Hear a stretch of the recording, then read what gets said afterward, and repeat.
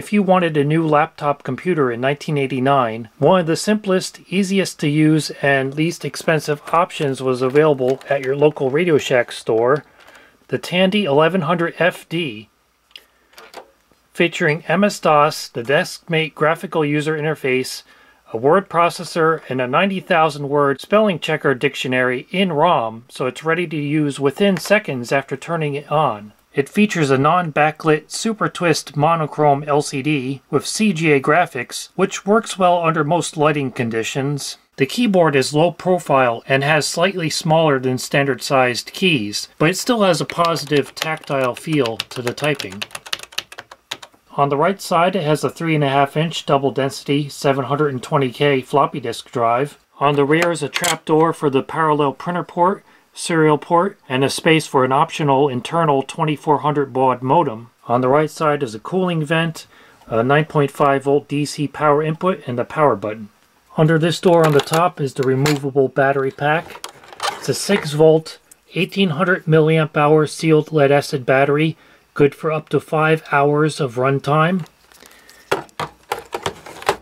And here is the door to give you access to install that optional internal modem. There's also an optional and very rare 1 megabyte expanded memory board. It was officially introduced by Tandy on September 28, 1989 at a price of $999. In March 1990, InfoWorld magazine compared it with 7 other notebook computers, and even though it was tied with the Toshiba T1000 as the lowest cost machine in the comparison, they said it had a perfectly adequate set of features at an affordable price, and they give it a better overall score than the Texas Instruments TravelMate 286, which sold for over $4,000. And the difference in size between it and Tandy's first PC laptop, the 1400 LT, which I also did a video about, is quite striking. It has 640K of RAM, which ought to be enough for anybody, and you can optionally configure it to boot directly into MS-DOS, which it does in a whopping 2.3 seconds. The ROM drive is configured as drive C, and it has some basic DOS utilities including format and disk copy. If you now want to get into DeskMate from the DOS prompt, it's as simple as pressing F12. And within seconds you're at the DeskMate interface, which does support an optional serial mouse. And like I said, it has a built-in word processor.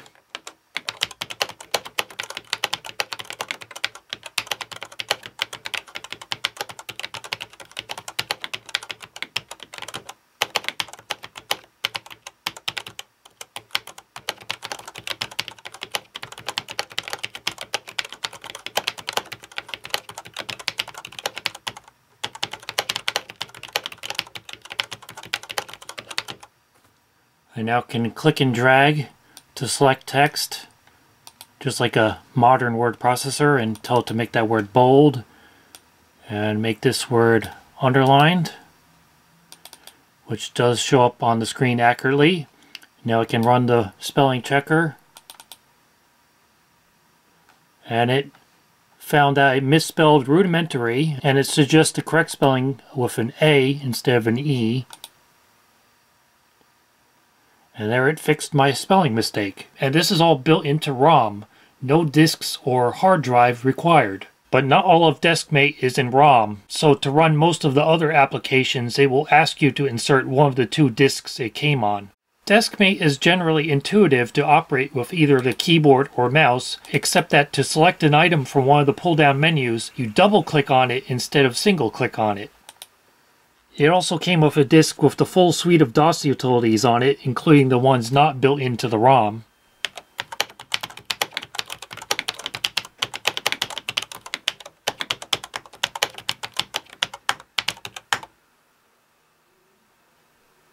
The Tandy 1100 was custom manufactured in Japan for Radio Shack, and according to the date code here, this one was made in January 1990. And if you're wondering who manufactured it in Japan for Tandy, it was Panasonic, because this is a slightly modified version of the Panasonic Business Partner CF150B laptop, which is identical to the 1100FD, except it has a backlight, while the Tandy version does not. The Panasonic version also only came with DOS in ROM, ROM instead of also DeskMate. It cost $150 more than the Tandy version, and in PC Magazine's test of it, they found that due to the backlight, the battery life was only about half as much as the Tandy version. So buyers really had to consider whether the benefit of having the backlit LCD was really worth the trade-off in cost and battery life. So because this computer was actually made by Panasonic, I like to call it a Pandy rather than a Tandy. The CPU is an NEC V20 running at 8 MHz, which is almost twice as fast as the standard IBM PC or XT. It can be switched down to 4 MHz, and yes, that's 4.0 MHz, not 4.77, so in this mode it's actually slightly slower than the original IBM PC or XT. And even though it has DOS built into ROM, you can still boot from a floppy disk. You just stick in your disk, press F11, and then press F1 to start up from the floppy drive. And you can see how much longer it takes to boot from a floppy disk instead of the built-in ROM. But this does allow you to run a newer version of DOS than the MS-DOS 3.3 that's built in. In this case it's running PC-DOS 2000, but if you do boot a newer version of DOS, you cannot access the ROM drive or run the built-in DeskMate. The screen will automatically blank after 8 minutes of non-use, or you can blank it immediately by pressing Function F7. It supports CGA graphics with 4 shades of gray, or in this case dark blue, visible on the LCD, and it has a tiny and not very loud piezo beeper for the PC speaker.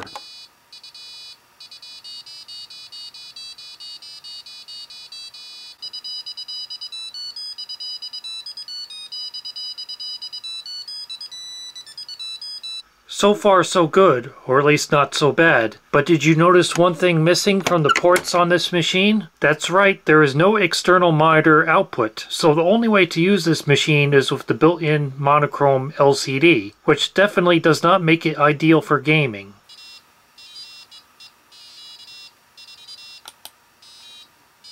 The lag and ghosting even makes a game like Arkanoid difficult to play.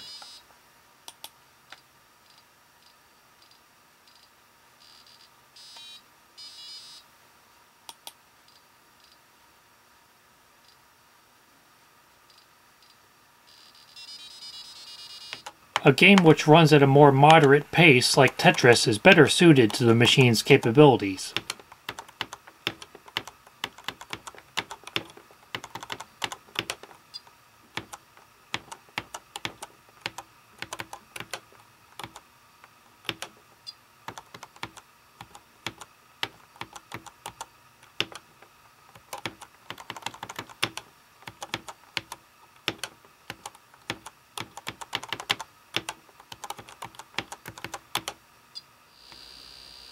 I've noticed that in some games like Flight Simulator, it will activate the screen blanker even before the 8 minutes of inactivity, but pressing any key will bring it back. And maybe you should take that as a reminder to stop playing around with games and get back to work, such as with Lotus 123, which it runs perfectly well. And if you're wondering if this officially counts as a member of the Tandy 1000 family, because 1100 is so close to 1000, I'll let a Tandy 1000 boot disk be the judge of that. When I tried to boot from it, it thinks about it for a little bit, but then it says disk is bootable only on the Tandy 1000. So no, this is not a member of the Tandy 1000 family. About a year after it was introduced, the 1100FD's price was reduced to $799, and then in late 1991 it was joined by the 1110HD, which increased the CPU speed to 10 MHz and added a 20 MB hard drive, including newer versions of DOS and DeskMate on it. However, that model used a very early 2.5-inch ide-xt hard drive made by Connor, which is very failure prone. The material that is used to hold this drive together down the sides there has liquefied. You can definitely see it right there, and you can actually see inside the drive. So if you get one today, chances are the hard drive will no longer be working, and no other drives exist to replace it. And unfortunately, the 1110HD does not include DOS in ROM, so if you get one and the hard drive's not working, you will have to use a boot disk to use it. So these days, you're better off sticking with the 1100FD, because with DOS and DeskMate in ROM, it's a more usable machine, even without a hard drive. Another problem you'll likely encounter with these old laptops is that the floppy drive is no longer working, because the rubber belt that runs it has perished, requiring you to disassemble the machine, remove the floppy drive, clean out the remnants of the old belt, and install a new one. And that should get your floppy drive working again. You will also likely encounter that the old lead-acid battery no longer takes a charge, and in fact this one looks like it was already a replacement from when the computer was only a couple years old, because it has a 1993 date code, and it's an aftermarket battery instead of the original Tandy battery. And I haven't been able to find any replacements that are both the correct voltage, 6 volts, and will fit in this compartment. Another battery that will likely have gone dead is this lithium coin cell. It's a CR2477. It keeps the date and time for the real-time clock. The rest of the computer settings are stored in EEPROM, so all this does is keep the date and time, so it's not that important. And so far it has not leaked, so I haven't bothered to replace it yet. And I actually kind of like how every time I turn on the computer it shows a different date and time.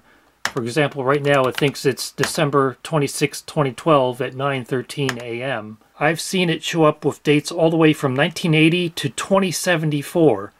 So at least that proves it's Y2K compliant. And maybe it's just a fluke, but the original Tandy AC adapter for my machine died the first time I plugged it in. I heard a snap noise come from it, and now it puts out 0 volts, so it's totally dead. It's supposed to put out 9.5 volts DC at 2.1 amps, center negative. But I discovered that this Sony tape recorder power supply, which puts out 9 volts, center negative at 600 milliamps, works fine, even though it's a much lower current rating. And I also noticed that the Panasonic version, which has the backlight, also came with a 2.1 amp power supply. So I think this is just a lot of extra current capacity to run the backlight that these Tandy machines don't have. So that's why a much lower rated 600 milliamp power supply works fine. There is one form of mass storage which you can add to the 1100FD, and that is a parallel port zip drive.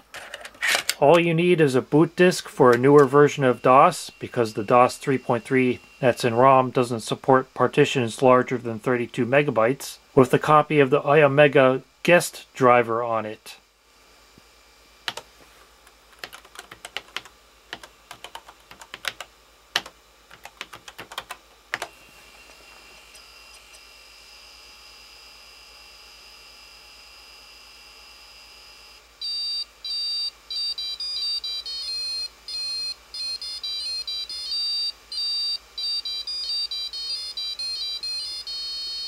And then you can use a USB zip drive to easily exchange data with a newer PC or a Mac.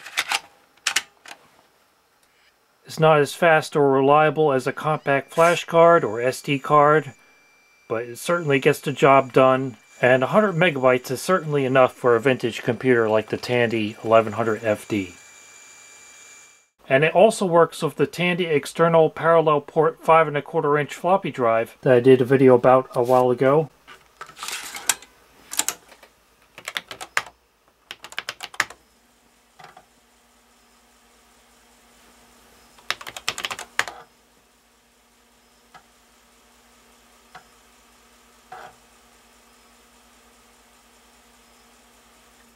I can see why this machine wouldn't be very popular with vintage computer collectors in this day and age, because it's not very expandable, it doesn't have the advanced sound and graphics capabilities that the Tandy 1000s were famous for, and even if you're fine with standard CGA graphics and PC speaker sound, it's not very fun using it on what is essentially an oversized Nintendo Game Boy screen. But I do like the bare-bones simplicity of its design, and how lightning quick it boots up, and that built-in DeskMate interface with the word processor, and the way that it's completely silent in operation because it doesn't have any fans or hard drive. I know there's a certain charm of the noises that old computers make,